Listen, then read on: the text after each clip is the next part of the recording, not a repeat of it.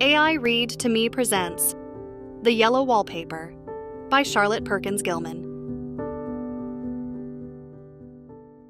It is very seldom that mere ordinary people like John and myself secure ancestral halls for the summer. A colonial mansion, a hereditary estate, I would say a haunted house, and reach the height of romantic felicity. But that would be asking too much of fate. Still, I will proudly declare that there is something queer about it. Else, why should it be let so cheaply? And why have stood so long untenanted? John laughs at me, of course, but one expects that in marriage. John is practical in the extreme. He has no patience with faith, an intense horror of superstition, and he scoffs openly at any talk of things not to be felt and seen and put down in figures.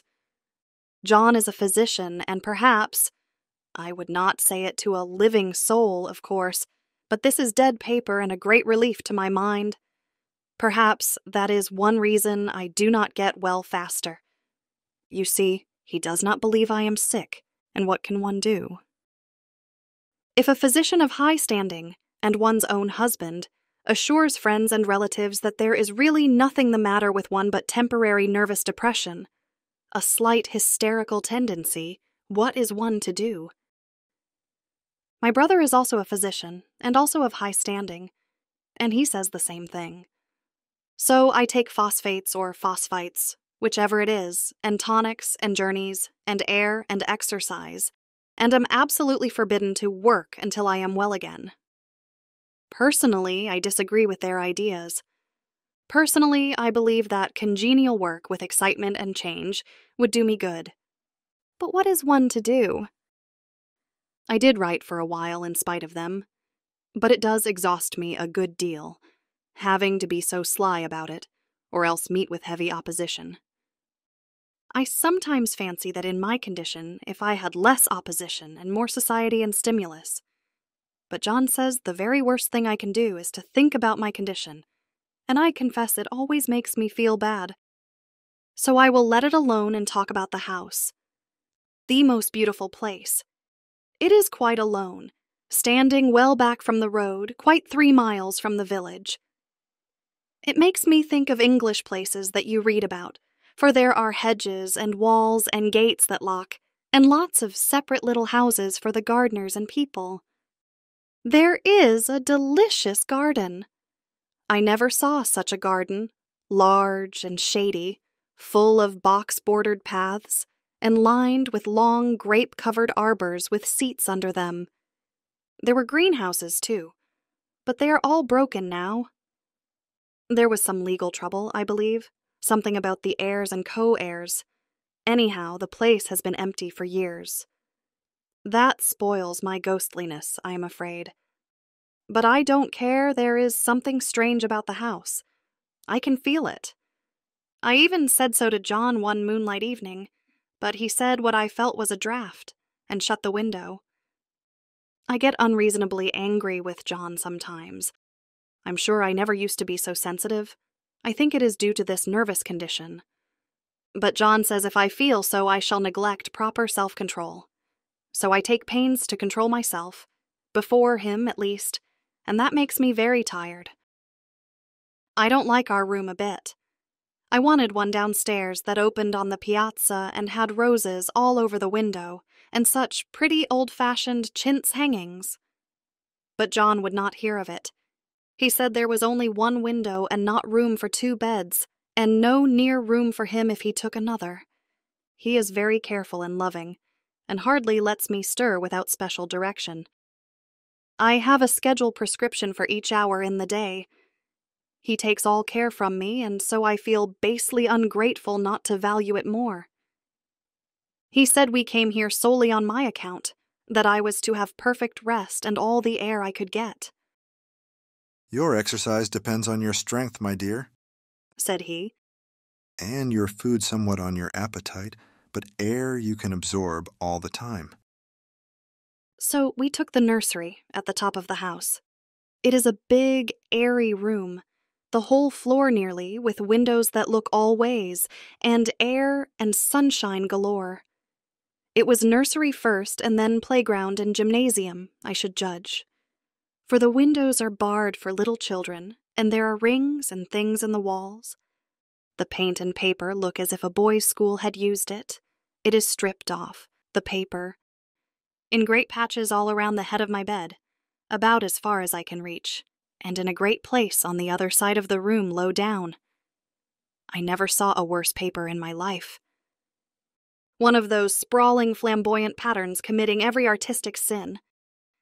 It is dull enough to confuse the eye and following, pronounced enough to constantly irritate and provoke study. And when you follow the lame, uncertain curves for a little distance, they suddenly commit suicide. Plunge off at outrageous angles, destroy themselves in unheard-of contradictions. The color is repellent, almost revolting, a smoldering, unclean yellow, strangely faded by the slow-turning sunlight. It is a dull yet lurid orange in some places, a sickly sulphur tint in others. No wonder the children hated it. I should hate it myself if I had to live in this room long. There comes John, and I must put this away.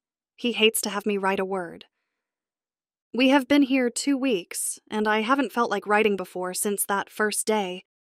I am sitting by the window now, up in this atrocious nursery, and there is nothing to hinder my writing as much as I please, save lack of strength.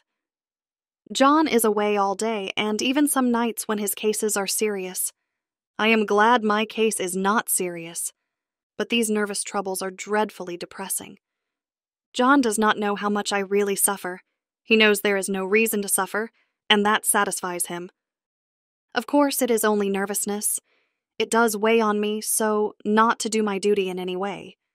I meant to be such a help to John, such a real rest and comfort. And here I am, a comparative burden already. Nobody would believe what an effort it is to do what little I am able, to dress and entertain and order things. It is fortunate Mary is so good with the baby. Such a dear baby. And yet I cannot be with him, it makes me so nervous. I suppose John never was nervous in his life. He laughs at me so about this wallpaper.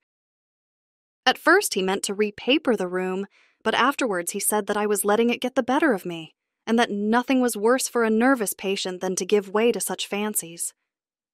He said that after the wallpaper was changed, it would be the heavy bedstead, and then the barred windows, and then that gate at the head of the stairs, and so on. You know the place is doing you good. He said. And really, dear, I don't care to renovate the house just for a 3 months rental.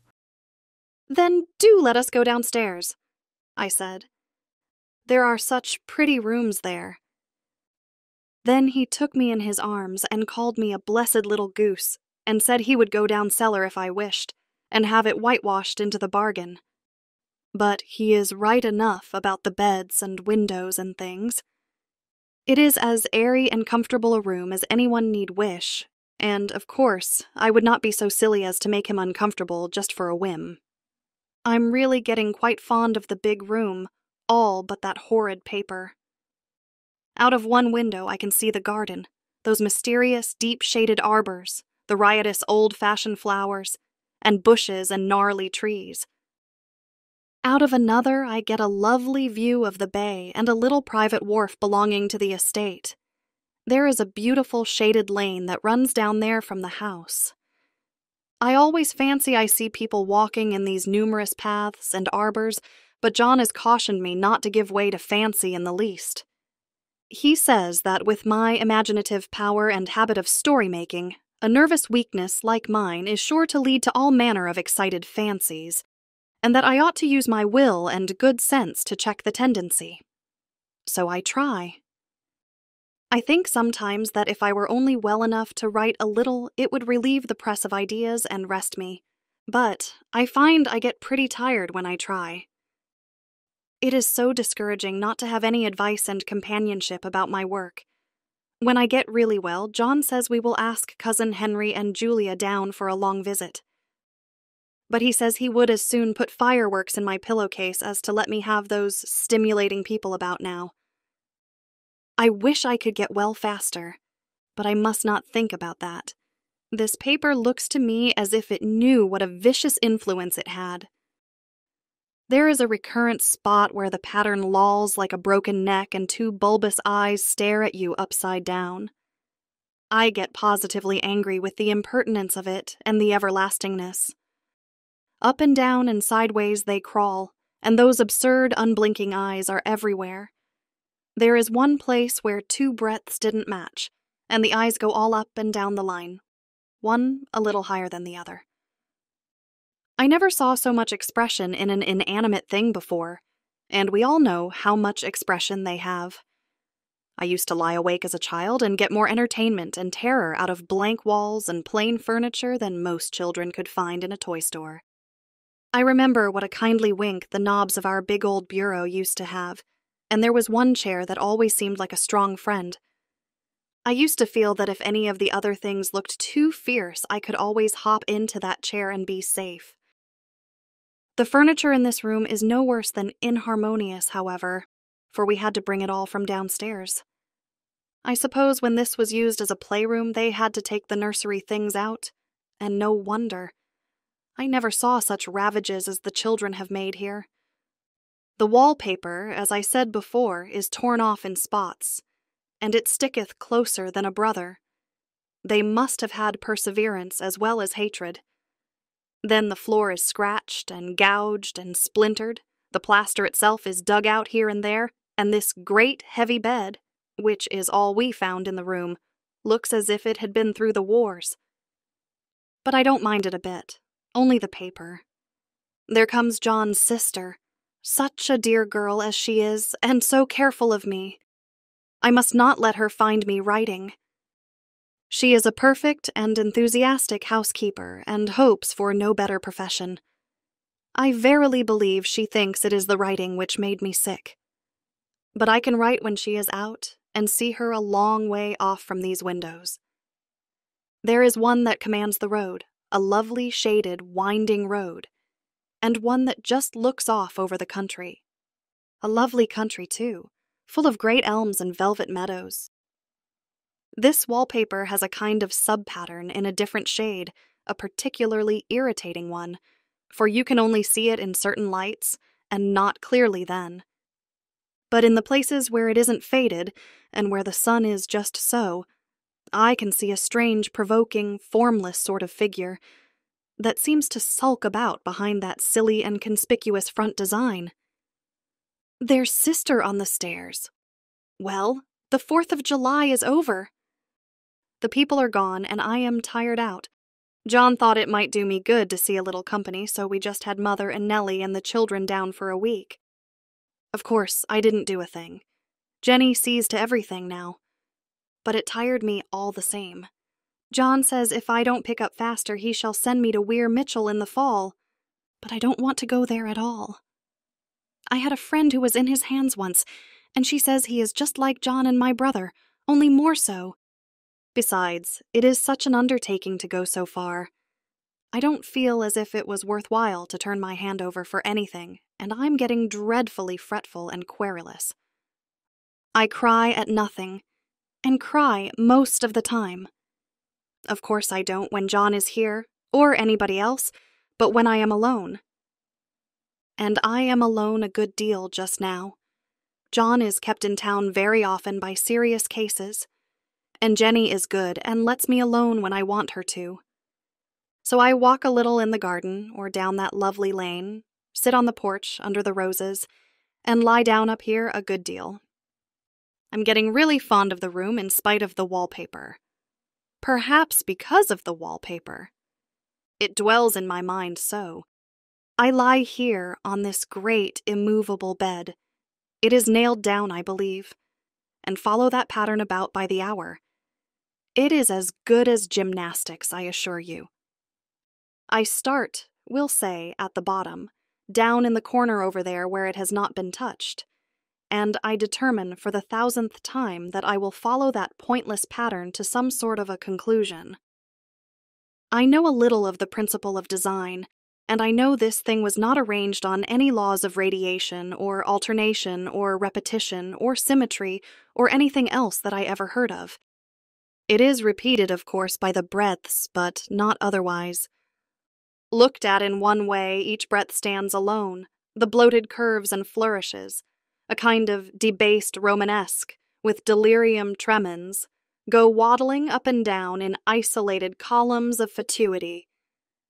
But, on the other hand, they connect diagonally, and the sprawling outlines run off in great slanting waves of optic horror, like a lot of wallowing seaweeds in full chase. The whole thing goes horizontally, too. At least it seems so. And I exhaust myself in trying to distinguish the order of its going in that direction. They have used a horizontal breadth for a frieze, and that adds wonderfully to the confusion. There is one end of the room where it is almost intact, and there, when the cross lights fade and the low sun shines directly upon it, I can almost fancy radiation after all. The interminable grotesques seem to form around a common center and rush off in headlong plunges of equal distraction. It makes me tired to follow it. I will take a nap, I guess. I don't know why I should write this. I don't want to. I don't feel able. And I know John would think it absurd. But I must say what I feel and think in some way. It is such a relief. But the effort is getting to be greater than the relief. Half the time now I am awfully lazy and lie down ever so much. John says I mustn't lose my strength and has me take cod liver oil and lots of tonics and things, to say nothing of ale and wine and rare meat. Dear John, he loves me very dearly and hates to have me sick. I tried to have a real earnest, reasonable talk with him the other day and tell him how I wish he would let me go and make a visit to Cousin Henry and Julia. But he said I wasn't able to go, nor able to stand it after I got there, and I did not make out a very good case for myself, for I was crying before I had finished. It is getting to be a great effort for me to think straight, just this nervous weakness, I suppose. And dear John gathered me up in his arms and just carried me upstairs and laid me on the bed and sat by me and read to me till it tired my head. He said I was his darling and his comfort and all he had, and that I must take care of myself for his sake and keep well. He says no one but myself can help me out of it, that I must use my will and self-control and not let any silly fancies run away with me. There's one comfort. The baby is well and happy, and does not have to occupy this nursery with the horrid wallpaper. If we had not used it, that blessed child would have. What a fortunate escape. Why, I wouldn't have a child of mine, an impressionable little thing, live in such a room for worlds. I never thought of it before, but it is lucky that John kept me here after all. I can stand it so much easier than a baby, you see. Of course, I never mention it to them any more. I am too wise. But I keep watch of it all the same. There are things in that paper that nobody knows but me, or ever will. Behind that outside pattern, the dim shapes get clearer every day. It is always the same shape, only very numerous. And it is like a woman stooping down and creeping about behind that pattern. I don't like it a bit. I wonder, I begin to think, I wish John would take me away from here. It is so hard to talk with John about my case, because he is so wise, and because he loves me so. But I tried it last night. It was moonlight. The moon shines in all around, just as the sun does. I hate to see it sometimes. It creeps so slowly and always comes in by one window or another. John was asleep, and I hated to waken him, so I kept still and watched the moonlight on that undulating wallpaper till I felt creepy. The faint figure behind seemed to shake the pattern, just as if she wanted to get out. I got up softly and went to feel and see if the paper did move, and when I came back, John was awake. "What is it, little girl?" he said. "Don't go walking about like that. You'll get cold." I thought it was a good time to talk, so I told him that I really was not gaining here and that I wished he would take me away. "Why, darling?" said he. "Our lease will be up in 3 weeks, and I can't see how to leave before." The repairs are not done at home, and I cannot possibly leave town just now. Of course, if you were in any danger, I could and would. But you really are better, dear, whether you can see it or not. I am a doctor, dear, and I know you're gaining flesh and color. Your appetite is better. I feel really much easier about you. I don't weigh a bit more, said I, nor as much, and my appetite may be better in the evening when you are here, but it is worse in the morning when you are away. Bless her little heart, said he with a big hug. She shall be as sick as she pleases. But now let's improve the shining hours by going to sleep and talk about it in the morning. And you won't go away? I asked gloomily. Why, how can I, dear? It is only 3 weeks more, and then we will take a nice little trip of a few days while Jenny is getting the house ready. Really, dear, you are better. Better in body, perhaps. I began and stopped short, for he sat up straight and looked at me with such a stern, reproachful look that I could not say another word. My darling, said he, I beg of you, for my sake and for our child's sake, as well as for your own, that you will never for one instant let that idea enter your mind. There is nothing so dangerous, so fascinating to a temperament like yours. It is a false and foolish fancy. Can you not trust me as a physician when I tell you so? So, of course, I said no more on that score, and we went to sleep before long. He thought I was asleep first, but I wasn't. I lay there for hours, trying to decide whether that front pattern and the back pattern really did move together or separately. On a pattern like this, by daylight, there is a lack of sequence, a defiance of law, that is a constant irritant to a normal mind. The color is hideous enough, and unreliable enough, and infuriating enough, but the pattern is torturing. You think you have mastered it, but just as you get well underway in following, it turns a back somersault and there you are. It slaps you in the face, knocks you down, and tramples upon you. It is like a bad dream. The outside pattern is a florid arabesque, reminding one of a fungus, if you can imagine a toadstool in joints, an interminable string of toadstools, budding and sprouting in endless convolutions. Why, that is something like it. That is, sometimes. There is one marked peculiarity about this paper, a thing nobody seems to notice but myself, and that is that it changes as the light changes. When the sun shoots in through the east window, I always watch for that first long, straight ray. It changes so quickly that I never can quite believe it. That is why I watch it always. By moonlight, the moon shines in all night when there is a moon. I wouldn't know it was the same paper. At night, in any kind of light, in twilight, candlelight, lamplight, and worst of all by moonlight, it becomes bars. The outside pattern, I mean, and the woman behind it is as plain as can be.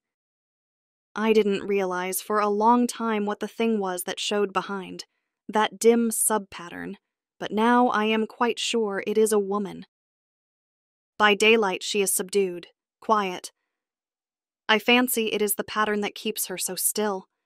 It is so puzzling. It keeps me quiet by the hour. I lie down ever so much now. John says it is good for me and to sleep all I can. Indeed, he started the habit by making me lie down for an hour after each meal. It is a very bad habit, I am convinced, for you see, I don't sleep. And that cultivates deceit, for I don't tell them I'm awake. Oh no. The fact is, I am getting a little afraid of John. He seems very queer sometimes, and even Jenny has an inexplicable look. It strikes me occasionally, just as a scientific hypothesis, that perhaps it is the paper. I have watched John when he did not know I was looking, and come into the room suddenly on the most innocent excuses, and I've caught him several times looking at the paper, and Jenny too. I caught Jenny with her hand on it once. She didn't know I was in the room, and when I asked her in a very quiet voice, with the most restrained manner possible, what she was doing with the paper, she turned around as if she had been caught stealing and looked quite angry, asked me why I should frighten her so. Then she said that the paper stained everything it touched, that she had found yellow smooches on all my clothes and John's, and she wished we would be more careful. Did not that sound innocent? But I know she was studying that pattern, and I am determined that nobody shall find it out but myself. Life is very much more exciting now than it used to be. You see, I have something more to expect, to look forward to watch. I really do eat better, and am more quiet than I was. John is so pleased to see me improve. He laughed a little the other day, and said I seemed to be flourishing in spite of my wallpaper. I turned it off with a laugh. I had no intention of telling him it was because of the wallpaper. He would make fun of me. He might even want to take me away. I don't want to leave now until I have found it out. There is a week more, and I think that will be enough. I'm feeling ever so much better. I don't sleep much at night, for it is so interesting to watch developments. But I sleep a good deal in the daytime. In the daytime, it is tiresome and perplexing. There are always new shoots on the fungus, and new shades of yellow all over it. I cannot keep count of them, though I have tried conscientiously. It is the strangest yellow, that wallpaper. It makes me think of all the yellow things I ever saw. Not beautiful ones like buttercups, but old, foul, bad yellow things. But there is something else about that paper. The smell. I noticed it the moment we came into the room, but with so much air and sun it was not bad. Now we have had a week of fog and rain, and whether the windows are open or not, the smell is here. It creeps all over the house. I find it hovering in the dining room, skulking in the parlor, hiding in the hall, lying in wait for me on the stairs. It gets into my hair. Even when I go to ride, if I turn my head suddenly and surprise it, there is that smell. Such a peculiar odor, too. I have spent hours in trying to analyze it, to find what it smelled like. It is not bad, at first, and very gentle, but quite the subtlest, most enduring odor I ever met. In this damp weather, it is awful. I wake up in the night and find it hanging over me. It used to disturb me at first. I thought seriously of burning the house, to reach the smell. But now I am used to it. The only thing I can think of that it is like is the color of the paper, a yellow smell. There is a very funny mark on this wall, low down near the mop board, a streak that runs round the room. It goes behind every piece of furniture except the bed, a long, straight, even smooch, as if it had been rubbed over and over. I wonder how it was done, and who did it, and what they did it for. Round and round and round, round and round and round, it makes me dizzy. I really have discovered something at last. Through watching so much at night when it changes so, I have finally found out. The front pattern does move, and no wonder. The woman behind shakes it.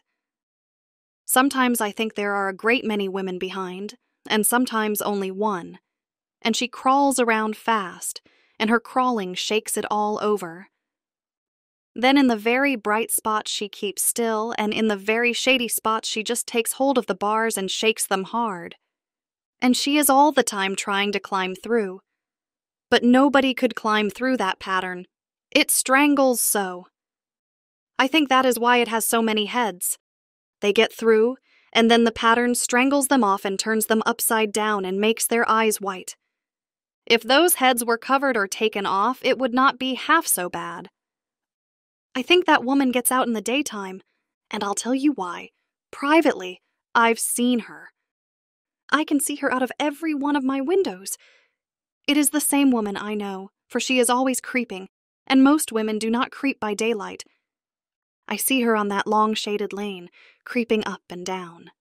I see her in those dark grape arbors, creeping all around the garden. I see her on that long road under the trees, creeping along, and when a carriage comes she hides under the blackberry vines. I don't blame her a bit. It must be very humiliating to be caught creeping by daylight. I always lock the door when I creep by daylight. I can't do it at night, for I know John would suspect something at once, and John is so queer now that I don't want to irritate him. I wish he would take another room. Besides, I don't want anybody to get that woman out at night but myself. I often wonder if I could see her out of all the windows at once. But, turn as fast as I can only see out of one at one time. And though I always see her, she may be able to creep faster than I can turn. I have watched her sometimes away off in the open country, creeping as fast as a cloud shadow in a high wind. If only that top pattern could be gotten off from the under one. I mean to try it, little by little. I have found out another funny thing, but I shan't tell it this time. It does not do to trust people too much. There are only 2 more days to get this paper off, and I believe John is beginning to notice. I don't like the look in his eyes. And I heard him ask Jenny a lot of professional questions about me. She had a very good report to give. She said I slept a good deal in the daytime. John knows I don't sleep very well at night, for all I'm so quiet.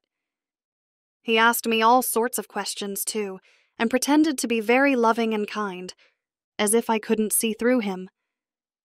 Still, I don't wonder he acts so, sleeping under this paper for 3 months. It only interests me, but I feel sure John and Jenny are secretly affected by it. Hurrah! This is the last day, but it is enough. John is to stay in town overnight, and won't be out until this evening. Jenny wanted to sleep with me, the sly thing. But I told her I should undoubtedly rest better for a night all alone. That was clever, for really I wasn't alone a bit. As soon as it was moonlight, and that poor thing began to crawl and shake the pattern, I got up and ran to help her. I pulled and she shook. I shook and she pulled, and before morning we had peeled off yards of that paper. A strip about as high as my head and half around the room. And then, when the sun came and that awful pattern began to laugh at me, I declared I would finish it today.